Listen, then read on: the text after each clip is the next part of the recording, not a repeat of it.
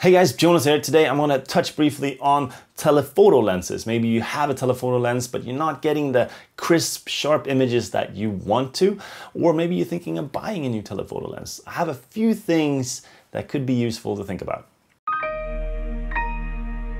The thing is, I had a chat with my dad and he asked me for some advice on buying a new telephoto lens. And I thought this could be something that maybe some of you could find useful as well. First of all, I want to say that this is not going to be a review video per se, where I'm going to tell you which lens to buy and which one not to buy. I understand that everyone is on a different budget level and also a different professional level. So different lenses work well for different people. But my dad is currently stationed in South Africa, and this is how this all came up. He has plenty of chances to get cool pictures of awesome wildlife. He has a Canon Rebel camera, one of the newer versions in some parts of the world. This is the 100 series, but it's not feeling like he's getting as close to the animals with his pictures as he wants to be.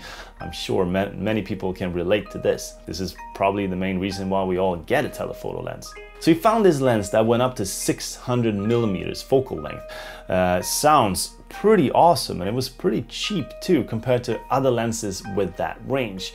But I told him there might be a few things to think about first before you just go ahead and buy a lens by looking at the millimeter number. I've heard of a lot of people with good telephoto lenses that still have problems getting, crisp images. The first thing to consider is the shutter speed that you're shooting with. Basically, the time that the sensor is exposed to the light in front of the camera.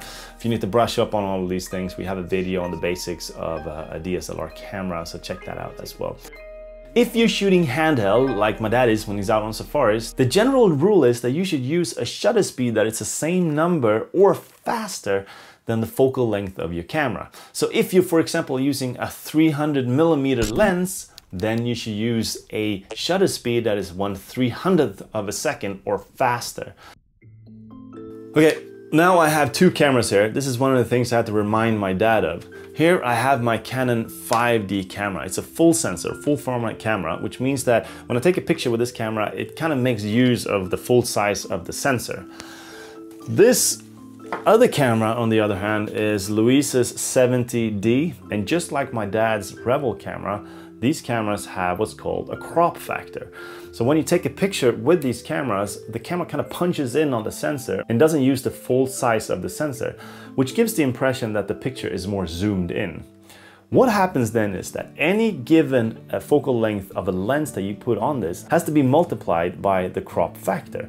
Normally the crop factor is around 1.5, 1.6. So for example, if I take a 100 millimeter lens and put it on this camera, multiply it by 1.6, the effective focal length of that lens then with that camera is going to be 160. 100 times 1.6. So this is something you have to take into account when you choose the shutter speed, because if you go ahead and you buy a 600 millimeter lens and you put it on a Rebel camera, the effective focal length of that lens is going to be close to 1000 millimeters, 960 millimeters. That is a lot. And as awesome as that might sound, it is ridiculously hard to handhold 1000 millimeters and get sharp images. Fast shutter speeds require really good light because the sensor is only exposed for a really short time. Shooting at early morning or late afternoon drives may not always allow for those shutter speeds unless the ISO is bumped up, but then the images could get grainy instead. I've come back with plenty of shaky images just because I could not hold it still enough, and it's super annoying when you sit there and you go through the images and you know that you messed up. You should have had a faster shutter speed, but the light was not enough. Okay, so some ways to help the situation. Cheapest and probably the easiest is to use a tripod. I just know that my dad probably isn't going to be carrying around a heavy tripod every time he goes on safari, but at least I'm trying to get him to use a monopod. Choosing a lens that has a built-in stabilizer will also help, but they are also a step up in price. Another reason lenses get more expensive is also how low you can drop the aperture.